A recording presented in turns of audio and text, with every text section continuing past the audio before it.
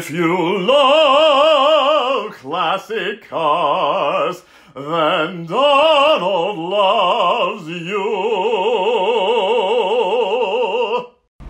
It's amazing how much development clever engineers can pull out of a basic package. I'm driving a 1970 Ford Mustang Boss 429, and as one of the later examples of the first generation Ford Mustang with this incredibly powerful 429 V8, it's hard to believe that the underpinnings of this car were designed in the late 1950s as the Falcon economy car. There are things that come up every now and then that remind you of the humble beginnings of the Mustang, not least of which is the fact that when you get 375 horsepower and 450 foot-pounds of torque in the underpinnings of an economy car, some things are bound to be compromised. And this car is a bit of a compromise. The Boss 302, which grew out of the Ford Mustang Trans Am program, is a very different animal than this car, which was a very clever dodge on the part of Ford, no pun intended, to homologate a big engine for NASCAR racing. And the NASCAR rules, of course, said that that engine had to be available in a showroom available car, but they didn't say that it had to be in the same body that you were going to race. So Ford had these engines stuffed into the Mustang Fastback, the Mach 1 body, and raced using the Torino Talladega body, which had considerable advantages in NASCAR racing at the time, which of course then was still closely related to the cars you bought on the showroom floor. They had not yet gotten to the point where it was simply a tube frame with a body mock-up shell on top. They actually did have the underpinnings of the actual production car. And frankly, it's a time that I really miss. I grew up in a family, as many of you know, that didn't have a car till I was 12 years old. We lived in New York City and didn't need one. But I did watch NASCAR highlights on TV.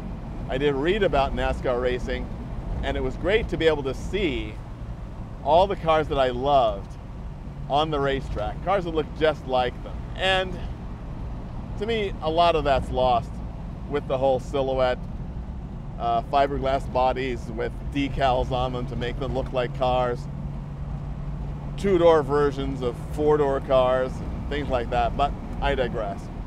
The Boss 429 was a car built to do one thing, and that was go as fast as it possibly could in as straight a line as possible. And it's interesting to see how this relates to Mustang performance when we drive the original Mustang performance car, the Shelby GT350. But without giving too much away of that ride to come, we can talk about this one. There's not a lot of lateral stability in this car, as you might expect for a car that's designed to go straight. And it is a heavy engine. Although I'd have to look up the specifications to see exactly how much heavier the 429 is than the 302. But it just feels heavy, even if it doesn't weigh a lot more. There's also that very strange combination, which is almost particular to 1970s muscle cars, US muscle cars. So, very peculiar to American muscle cars of this period is a rather curious combination of tremendous power, a somewhat compliant but ultimately crashy ride, and strangely light steering. The steering it's like you're driving a Thunderbird. There's almost no feedback at all through the wheel, and there's a good probably 3-4 degrees of movement in the wheel before the car actually turns. Now, some of that is down to the polyglass tires that it's running, but that actually helps give it the ride it has. And it's the way these cars were built. To put modern, very square-shouldered radials on a car like this would be, I think, quite strange and compromise its essential nature. But nonetheless, once you get used to what the car is going to do, you have a fair bit of confidence in it, but it's not a car that you really want to throw around a lot of curvy roads. But the power is astonishing. And it also delivers it in a way that is also slightly unexpected. You'd think that a big V8 like this, 7 liters with 450 foot-pounds of torque,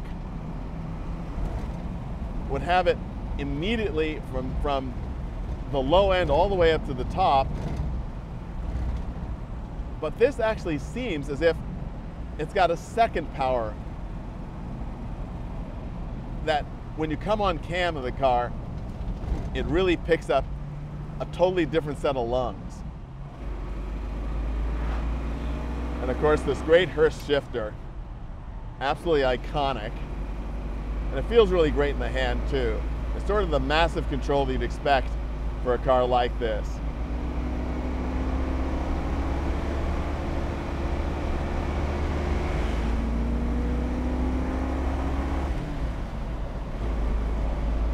It throws you back in the seat with every shift. You actually feel the power come on. And that's uniquely American. Nobody else delivers power like this. And it's also a car that seems much happier the faster it goes, but that's also because we're now in its element. A nice, smooth, straight road where you can put the power down with some confidence and not worry about having to do things like turn right and left. Delivers its peak power too fairly early. About 3,800, 4,000 RPM gives you all this engine's going to do. You don't need to rev it any further. I remember as a kid just thinking that these cars were absolutely amazing. And this is also finished in this great, the 1970s were a great time. Look at the color of this car. I mean, back in the 1970s, we had great colors. I love coloring cars. As it happens, all the cars I currently own are silver or gray. That's through choice, some old, some new.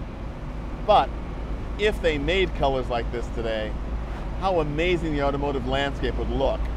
And I think we've lost a lot because of that.